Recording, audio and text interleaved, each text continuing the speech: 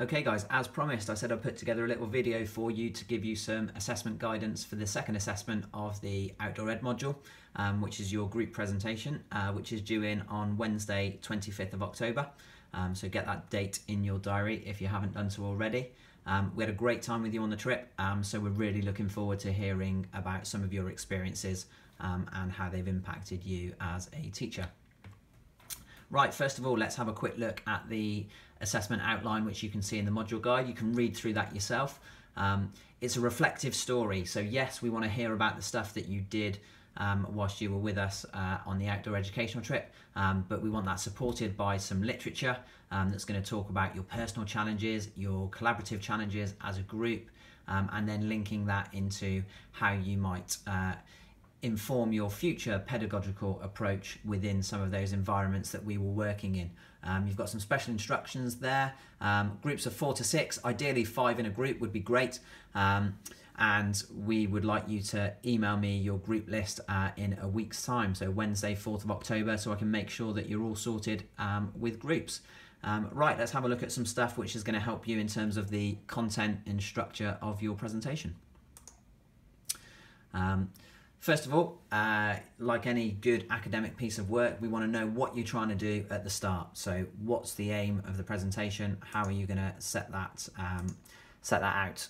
You're going to use a reflective model, which you should have touched on last year in some of your modules. So Gibbs or Kolb are really good places to start.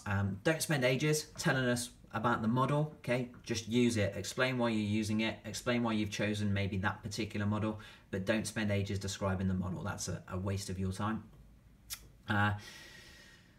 Consider the role of the activity instructor. So you're going to be looking at it from a participant's point of view a lot of the time because that was your role when you were on the trip. But what I want you to consider is the point of view of the instructor. So the instructors were really good at talking to you guys about their kind of thought processes and the way in which they approach some of these activities, how they might work with younger groups. But also think about it from the context of the university member of staff. We effectively took on the role of an accompanying teacher on the trip. So what have you learned about that particular role? Not just the activity leader. So that would be the role that you'd take on if you were a PE teacher leading one of these trips in a school. We need your experiences and observations linked to research and literature. What we don't want is, we did this, we did that, we jumped off a waterfall, it was really exciting. We know all that, we were there, we found it really exciting too. What we really need you guys to do is link that to some literature-based stuff that we've looked at within the modules. Got all your info on Moodle for that, and obviously some of your own wider reading is going to inform that as well. There might have been some critical moments, so it would have been great, you know, there might have been some key moments on that trip where there was a particular incident or something that you felt really challenging or something that you observed someone else going through that may have impacted you in terms of going, wow, that was really interesting. Let's link that to some theory and then talk about how it might impact my own pedagogy within that. You're obviously a group of kind of university students working in that environment. How would your approach change or differ depending if you're working with a group of children? So you might be taking out some primary school children, some secondary school children. How would it change your approach to some of those activities and the way in which they're led?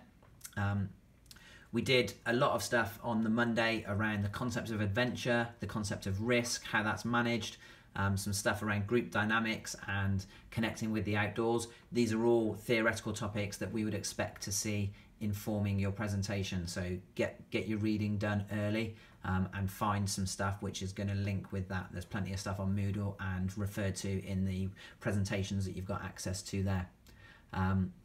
Reflecting on your own kind of development, what skills or qualities have you got already and what might you need to develop if you were going to organise and lead a trip like this? Okay, so some of you be teachers in 2 or 3 years, you might get the responsibility of organising something like this.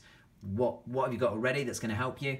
What do you need to develop in terms of skills and qualities within that? Finally, some kind of summary. So we summarise our key learning from the trip and how it might impact your pedagogy within these environments. Remember, looking at it as much as you can from the role of a teacher rather than just a participant.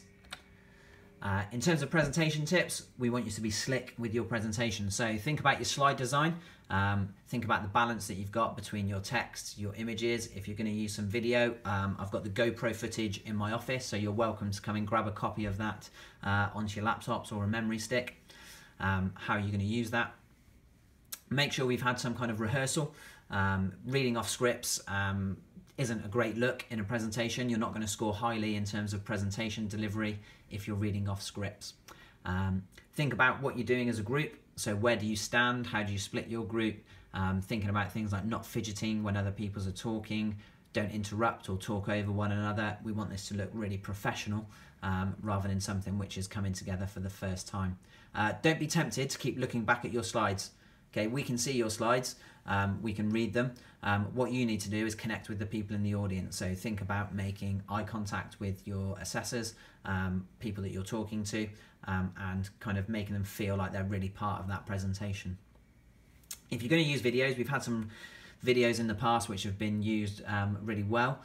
Short and snappy videos that are analysed are going to be much more beneficial to you guys than just showing us a really long video clip with a bit of music over the top. That might look attractive, but it's not going to score you marks in terms of the criteria that you're being assessed against. So get the module guide, have a look at the criteria that you're being assessed against, and if you're going to show a video, that can be really helpful, but make sure you analyse what's happening in the video, link it to some literature, and then explain to us how that might impact your pedagogy within those environments. Some figures and diagrams are also going to be really helpful. So the adventure paradigm, for example, if you might link that to an example and explain it, that could be a really powerful tool. But make sure that you use the diagrams rather than just popping them on the screen for someone to look at. If you can explain it, shows us that you understand it, you can analyse it, and you can link it to your own experiences. Obviously, more than happy for you guys to come and see any of the module team for some tutorial support with this. So don't be afraid to come and show us what you got, show us what you're thinking. It would be really great to see some innovative designs. So whether you're going to be using PowerPoint or Prezi, you know, try and push the boat in terms of the way in which you approach this, rather than just seeing it as a traditional presentation. I hope that proves helpful, and of course if you've got any questions, don't be afraid to come and give me a shout. Thanks guys.